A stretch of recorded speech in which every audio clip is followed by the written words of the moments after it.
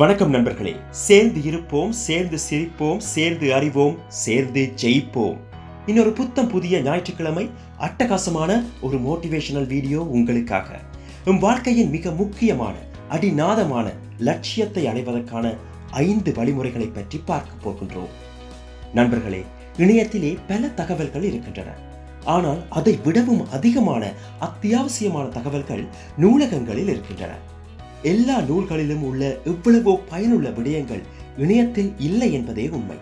எனவே இவற்றை எங்கள் தமிழ் பேசும் மக்களான உங்களுக்கு ஏற்ற வகையில் தொகுத்து வீடியோ வடிவில் நாங்கள் வழங்குகின்றோம். இதுவரை நீங்கள் சப்ஸ்கிரைப் செய்யவில்லை என்றால் பயனுள்ள பல தகவல்களை இழந்து கொண்டிருக்கின்றீர்கள் என்றே அர்த்தம். எனவே சப்ஸ்கிரைப் செய்து பெல் பட்டனையும் கிளிக் செய்து விடுங்கள். நாங்கள் வழங்கும் எந்த ஒரு வீடியோவையும் மிஸ் பண்ண மாட்டீர்கள். இலட்சியம். மனிதராக நாங்கள் பிறப்படுத்தது ஏதாவது ஒரு குறிக்கோள் இலட்சியத்துடன் வாழ்ந்து அதை வென்று சாதிப்பதற்காகத்தான். எங்களை பொறுத்த வரையில் எந்த ஒரு குறிக்கோளும் நோக்கமும் இல்லாமல் வாழும் வாழ்க்கை மரங்கள் விலங்குகள் வாழும் வாழ்க்கைக்கு ஒப்பானதுதான். மனிதன் என்றால் அவனுக்கு ஒரு நோக்கம் இருக்க வேண்டும். ஒவ்வொரு நாளும் அந்த லட்சியத்தை நோக்கி முன்னேற வேண்டும். நண்பர்களே, ஒரு கணம் உங்கள் கண்களை மூடுங்கள். சரியா? உங்களுக்கே உங்களுக்கான ஒரு லட்சியத்தை அடைந்து விட்டதாக கற்பனை செய்து கொள்ளுங்கள். எப்படிப்பட்ட சந்தோஷமான தருணம் அது. அந்த அற்புத தருணத்தை அடைவதற்கான 5 வழிமுறைகளைத்தான் இந்த வீடியோவில் பார்க்க இருக்கின்றோம். இது பகுதி 1 மட்டும்தான். பகுதி 2 அடுத்த ஞாயிறு வரை இருக்கின்றது. இதோ நண்பர்களே, உங்கள் லட்சியத்தை அடைய 5 வழிகள். பகுதி 1. முதலாவது வழி, நீங்கள் ஆரம்பிப்பதற்கு சரியான நேரத்துக்காக காத்திருக்காதீர்கள். எங்களில் பலருக்கு இருக்கின்ற பெரிய பிரச்சனை இது நண்பர்களே. சரியான வழியில் எம் வாழ்க்கை செல்லவில்லை என்று நமக்கு தெரியும். எமது லட்சியம் என்ன, அதை அடைய என்ன செய்ய வேண்டும் என்றெல்லாம் நமக்கு தெரியும். ஆனால் சரியான நேரம் வரட்டும் என்று காத்திருப்போம். எமது மனதுக்குள்ளேயே ஏதாவது ஒரு காரணத்தை உருவாக்கி இன்னும் ஒரு மாதம் போகட்டும் என்று சொல்லி வைத்துக் கொள்வோம். நண்பர்களே, இதுதான் உங்கள் வாழ்க்கையை மாற்றப் போகும் இலட்சியம் என்று தீர்மானித்து விட்டீர்கள் என்றால் இதோ இந்த கணமே இறங்கி வேலை செய்ய ஆரம்பித்து விடுங்கள். இன்று சண்டே, நாளை முதல் ஆரம்பிக்கலாம். 7ஆம் தேதி தான் எனக்கு ராசியான நாள், அன்று தொடங்கலாம். இப்படியெல்லாம் நீங்கள் சொல்வதால், தள்ளி போடுவதால் நீங்கள் தோற்றுக் கொண்டிருக்கின்றீர்கள். ஒரு செயலை ஆரம்பிப்பதற்கு மிகச்சிறந்த நாள் நேற்றுத்தான். அடுத்த சிறந்த நாள் இதோ இன்று. நண்பர்களே, ஒரு செயலை ஆரம்பிப்பதற்கு மிகச்சிறந்த நாள் நேற்றுத்தான். அடுத்த சிறந்த நாள் இதோ இன்று. உங்கள் வாழ்க்கையின் மிக முக்கிய லட்சியத்துக்காக இன்று இதுவரை ஒன்றும் செய்யாமல் இருக்கின்றீர்கள் என்றால் இதோ இந்த வீடியோ முடிந்ததும் ஏதாவது ஒன்று செய்ய ஆரம்பித்து விடுங்கள். பலருக்கு இருக்கின்ற பெரிய பிரச்சனை இதுதான், சரியான நேரத்துக்காக காத்திருப்பது. அடுத்த மாதம் முதல் பாருங்களேன், நான் ஜிம் போக தொடங்க போகின்றேன். நண்பனின் கல்யாணம் வருகின்றது, அதுக்கு அடுத்த நாளிலிருந்து குடிக்க மாட்டேன். எனது புதிய வியாபார நடவடிக்கைகளில் ஈடுபடப் போகின்றேன். இப்படியெல்லாம் சொல்வார்கள். ஏன் இன்றே அந்த வியாபார நடவடிக்கைகளை ஆரம்பித்தால் தான் என்ன? போட்டி மிக்க உலகம் இது நண்பர்களே. COVID-19க்கு பின் இன்னும் போட்டி மிக்கதாக மாறி வருகின்றது. First to market, first to reach the customers என்பது மிக முக்கியம். வானொலியாகட்டும், தொலைபேசி நிறுவனமாகட்டும், யார் முதலில் வாடிக்கையாளரை தேடி போகின்றாரோ அவருக்கே வெற்றி தன் ஆதரவை வழங்கும். நீங்கள் உங்களுக்கு விருப்பமான நேரத்தில் தான் வேலை செய்வீர்கள் என்றால் வாழ்க்கையும் தனக்கு விருப்பமான நேரத்தில் தான் உங்களுக்கு வெற்றியை தரும். நண்பர்களே, நீங்கள் உங்களுக்கு விருப்பமான நேரத்தில் தான் வேலை செய்வீர்கள் என்றால் வாழ்க்கையும் தனக்கு விருப்பமான நேரத்தில் தான் உங்களுக்கு வெற்றியை தரும். 2வது வழி, உங்கள் உணர்வுகளை உசுப்பேற்றக்கூடிய இலட்சியத்தை வைத்திருங்கள்.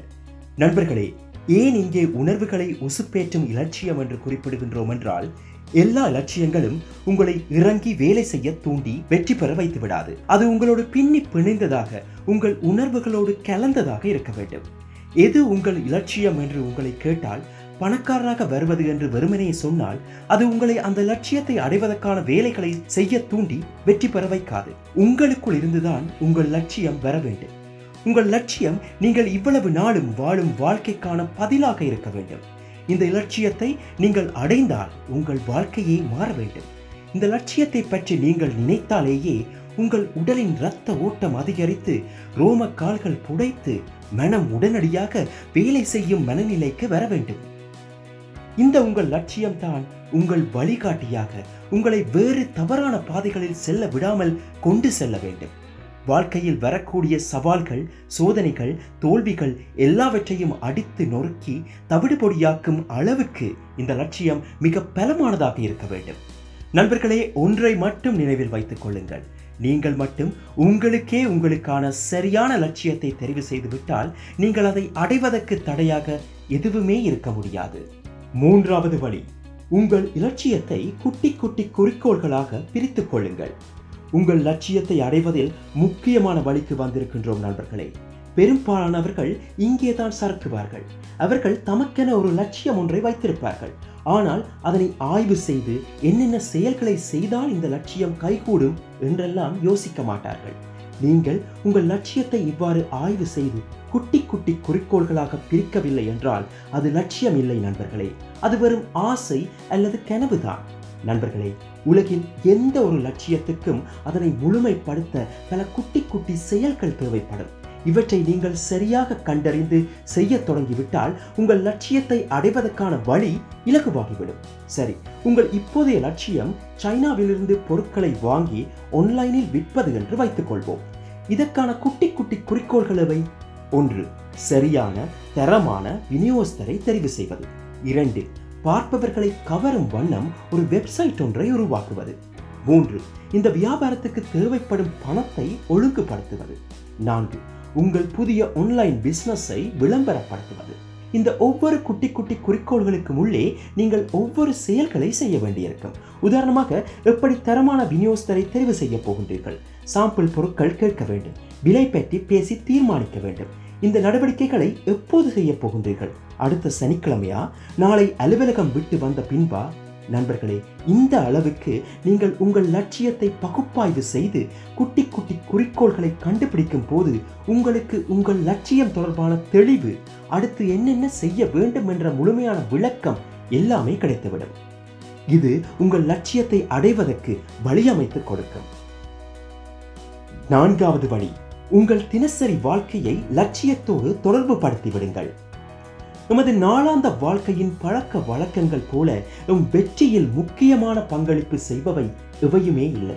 நீங்கள் மோட்டிவேஷனல் புத்தகங்கள் வாசிக்கும் ஒருவர் என்றால் நமது நாளாந்த பழக்க வழக்கங்கள் எவ்வளவு முக்கியமானவை என்பதை ஏற்கனவே அறிந்திருப்பீர்கள். நமது பழக்க வழக்கங்கள் தொடர்பில் வெளிவந்த சிறந்த புத்தகங்கள் என்று நாம் கருதுபவை இந்த புத்தகங்கள் தான். இந்த புத்தகங்களை நீங்கள் இதுவரையில் வாசிக்கவில்லை என்றால் கட்டாயம் ஒரு தடவை வாசித்து பார்த்து விடுங்கள், அல்லது இதனது சமரி என்று இன்டர்நெட்டில் சர்ச் பண்ணியாவது படித்து விடுங்கள். உங்கள் என்ஜினியரிங் ஃபைனல் எக்ஸாமில் மெரிட்டில் சித்தி அடைவதுதான் உங்கள் லட்சியம் என்று வைத்துக் கொள்வோம். தினசரி எத்தனை மணி நேரம் இதற்காக படிக்கின்றீர்கள்? ஒவ்வொரு நாளும் இந்த பாடங்களை படித்து முடிக்க வேண்டும் என்று திட்டம் வைத்திருக்கின்றீர்களா? முன்பு படித்ததை நீங்கள் ரிவைஸ் பண்ணுவது ஒவ்வொரு நாளும் இரவு 10 மணிக்கா அல்லது மாலை 6 மணிக்கா? இப்படி நாளாந்த திட்டம் ஒன்றை வைத்து உங்கள் பழக்க வழக்கங்களை உங்கள் லட்சியத்துக்கும் அதன் குட்டி குட்டி குறிக்கோள்களுக்கும் ஏற்ற வகையில் மாற்றிக்கொண்டால் இலகுவாக லட்சியத்தை அடையலாம். 5வது வழி, ஒரு நாள் நீங்கள் லட்சியத்தை மறந்தாலும் நீங்கள் தோற்பதற்கு தயாராகின்றீர்கள். ஒரு நாளில் 24 மணி நேரங்கள், 1440 நிமிடங்கள். இன்று வேலை செய்யும் மூடில் இல்லை, இன்று ஹாயாக என்ஜாய் பண்ணலாம், பிறகு பார்ப்போம், இப்படி என்று நீங்கள் எண்ணுகின்றீர்களோ அன்று உங்கள் லட்சியத்தை தியாகம் செய்ய ஆரம்பிக்கின்றீர்கள் என்றுதான் அர்த்தம். லட்சியம் ஒன்றை அடைந்து வெற்றி கொள்ள முழுமையாக ஒவ்வொரு நாளும் ஆரம்பித்த நாளில் இருந்து வெற்றி கொள்ளும் நாள் வரை உங்கள் ஈடுபாடும் அர்ப்பணிப்பும் மிக முக்கியம். சரி, உதாரணத்துக்கு நீங்கள் ஒரு தக்காளி செடி ஒன்றை வளர்க்கின்றீர்கள் என்று வைத்துக் கொள்வோம். விதையாக முளை விட்டு வர ஒவ்வொரு நாளும் தண்ணீர் விடுகின்றீர்கள், பசலை போடுகின்றீர்கள். திடீரென்று ஒரு வாரத்துக்கு நீங்கள் தண்ணீரும் விடவில்லை, பசலையும் போடவில்லை. வளர்ந்து வந்த அந்த செடியில் பாரிய தாக்கம் ஏற்படும். பின்பு நீங்கள் தண்ணீர் விட்டு உயிர் கொடுத்தாலும் கூட அதில் ஒரு தாக்கம் இருக்கத்தான் செய்யும். அப்படித்தான் உங்கள் லட்சியமும் நண்பர்களே. தொடர்ந்து ஒவ்வொரு நாளும் நீங்கள் அதற்காக உழைக்க வேண்டும். ஒவ்வொரு நாளும் ஒவ்வொரு அடியாக முன்னேற வேண்டும்.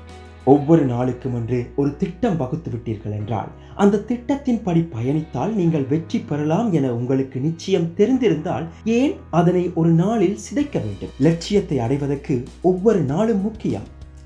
நண்பர்களே, ஏற்கனவே சொன்னதை போல இது பகுதி 1 தான். லட்சியத்தை அடைய 5 வழிகள் பகுதி 2 இருக்கின்றது. நாம் வாசித்து உணர்ந்து அறிந்தவற்றை உங்களுடன் பகிர்ந்து கொள்வதில் மட்டற்ற மகிழ்ச்சி. தமிழ் பேசும் மக்களாக நாம் அனைவரும் சேர்ந்து ஜெயிக்கலாம். சப்ஸ்கிரைப் செய்ய மறக்க வேண்டாம் நண்பர்களே, ஏனெனில் இப்படியான வீடியோக்களை மிஸ் பண்ண மாட்டீர்கள். சேர்ந்து ஜெயிக்கலாம். நன்றி, வணக்கம்.